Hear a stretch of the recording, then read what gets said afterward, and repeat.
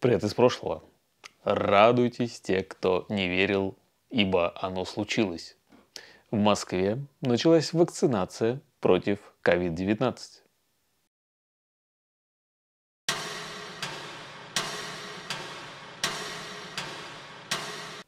Сегодня важный день не только для города, но и для всей страны.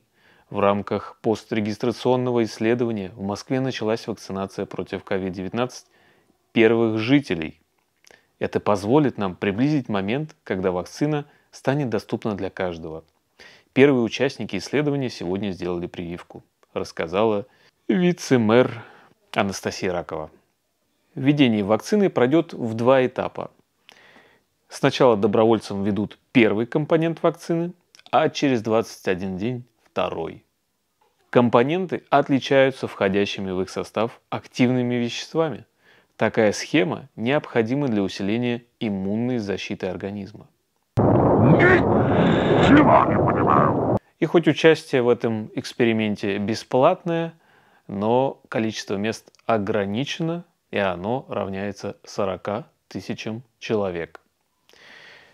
Количество желающих ежедневно растет. Мы видим, можно сказать, ажиотаж. Заявки подали уже более 35 тысяч москвичей. Сейчас в столице исследование вакцины от COVID-19 проводится на базе 6 медучреждений. В дальнейшем их число увеличится до 20. Ну и вот вы готовы стать участником этого эксперимента? Если да, то слушайте, кем вы должны быть. Участником исследования может стать совершеннолетний гражданин России с московским полисом ОМС, не болевший ОРВИ за 2 недели до исследования и не болеющий в момент вакцинации, не перенесший COVID-19, не контактировавший, как он об этом знает, одному, не знаю, кому известно, с заболевшими коронавирусом как минимум за 2 недели до исследования. У женщин должен быть отрицательный тест на беременность. И женщины, и мужчины могут принять участие в исследовании только в том случае, если в последующие 3 месяца не планируется зачатие ребенка. Секса не будет, секса не будет.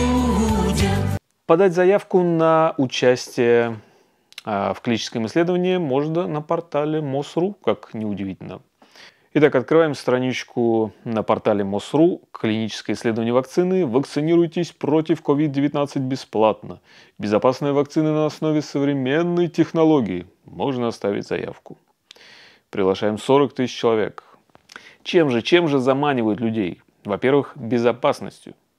Препарат не содержит самого коронавируса, а значит заболеть им или заразить окружающих невозможно. Человек не будет являться носителем вируса. Угу. Успешно прошла предрегистрационные клинические испытания. У получивших вакцину появились антитела, то есть формируется иммунитет. И что важно, препарат переносится организмом так же, как обычная прививка. Дальше идет текст, который меня немного смущает, потому что, несмотря на то, что ранее писали об ограничении от 18 до 60 лет, тут написано расширить круг возможных получателей вакцины, в том числе охватить возрастную группу 60+. Имейте в виду, исследование будет проводиться 180 дней. Что в это время будут с вами делать? Постоянный мониторинг состояния здоровья. Ну, это замечательно. Полгода за вами будут следить. Дневник самонаблюдения ведется в мобильном приложении на телефоне. Какое именно приложение, об этом не говорится. Телемедицина. Связь с пациентом для уточнения состояния его здоровья. Электронный браслет. Для измерения артериального давления и температуры тела будет выдан некоторым участникам клинического исследования. Нажать на кнопочку «Оставить заявку». А давайте. Анкета добровольца для участия в клиническом исследовании. Фамилия, паспорт, дата рождения, полис, контакт, телефон. Информация о заболевании. Вы болели? Болел ли кто-то? Был ли контакт? Сдавали вы анализы? Вы сдавали анализы? Вы делали прививки? У вас есть хронические заболевания? Вы есть онкологические? Вы сдаете кровь, вы участвуете в возможности боли в груди? Вы испытываете страх перед проведением врачебных вмешательств? Полные панические атаки, страх перед медицинскими манипуляциями? Боязнь белых халатов. Замечательный пункт. У вас есть татуировки на плечах? Какого тебе кадра нарисовали? И пока у наших товарищей все в порядке, компания AstraZeneca приостановила испытания вакцины от COVID-19. Симптомы, выявленные у заболевшего участника, не раскрываются. И компания сейчас изучает ее возможные причины. Сама компания подчеркивает, что приостановка вакцинации – обычная процедура в ходе любых испытаний вакцин при появлении признаков ухудшения самочувствия у участников.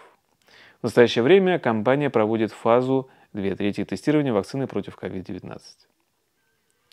Завершившийся в июле этап показал, что вакцина вызывает стойкий иммунный ответ у участников испытаний, которых было 1000.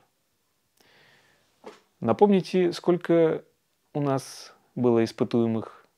38, а потом 76, по-моему, да? Небольшая разница такая в числах. И на это же сразу же ответили наши товарищи. Ситуацию уже прокомментировал пресс-секретарь президента России Дмитрий Песков.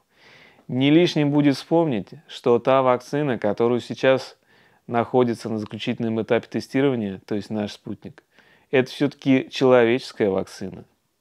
А у AstraZeneca речь идет об обезьяньей вакцине. В любом случае, нашим ученым представляется, что человеческая вакцина гораздо более надежна в том плане, и пока все идет нормально. То есть вы понимаете разницу, да?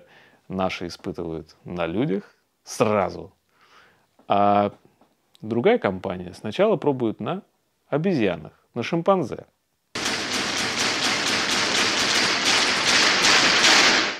И знаете, кто были те первопроходцы, на которых проводили первые эксперименты с нашей вакциной? Это добровольцы военные.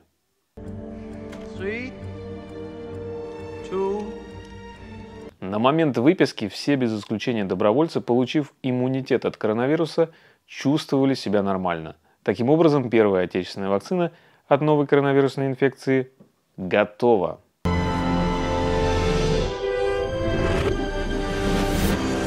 Так о чем это говорит? Во-первых, разница подходов, когда одни испытывают сразу на людях, другие пробуют сначала на мышах или на животных, да, потом уже на людях. Во-вторых, каких людей берут для тестов? Крепких, молодых. В армии-то все молодые, правильно? Поэтому как вакцина подействует на пожилого, не очень здорового, понятно, что без хронических каких-то заболеваний там, или онкологии, это, безусловно, отметается. Но вот если ты относительно здоров, тебе чуть больше 30 или 40, как на тебя она подействует, эта вакцина, непонятно. Зато у нас сейчас идет повсеместная вакцинация от гриппа. Уже за неделю вакцинировались более 350 тысяч человек. Вы представляете, какая цифра? Что этим людям вкалывали, остается только догадываться. Может быть, среди них как раз и были те, на которых испытывают вакцину. Я не верю в какие-то заговоры, но чем черт не шутит. Им нужны результаты? Нужны. Доктор, а это больно? Да нет, что вы, это как комарик укусит. Вон.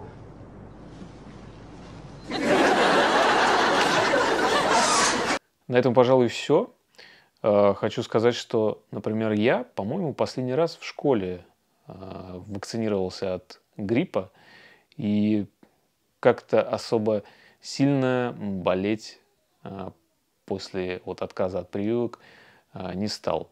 Я надеюсь, что эксперименты над этими 40 тысячами людей приведут только к хорошим, положительным каким-то результатам. Не будет смертности, не будет побочных эффектов. Может быть, это будет просто плацебо какая-то. В любом случае, это будет длиться полгода, и что-то да всплывет. Здоровья вам! Спасибо, что смотрели. Всем пока!